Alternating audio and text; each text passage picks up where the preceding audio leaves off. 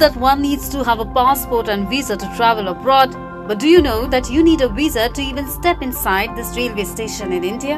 Yes, at Atari railway station, you need a visa of Pakistan. Situated in Punjab's Amritsar, the station is heavily guarded by armed security personnel. And guess what? Without a valid Pakistan visa, you could be arrested and booked under Section 14 of the Foreign Act. Once arrested under this act, it will take years to even get a bail. But why is it so? Samjhauta Express, the train to Pakistan, is flagged off from this same station. The station provides facilities equivalent to an international airport.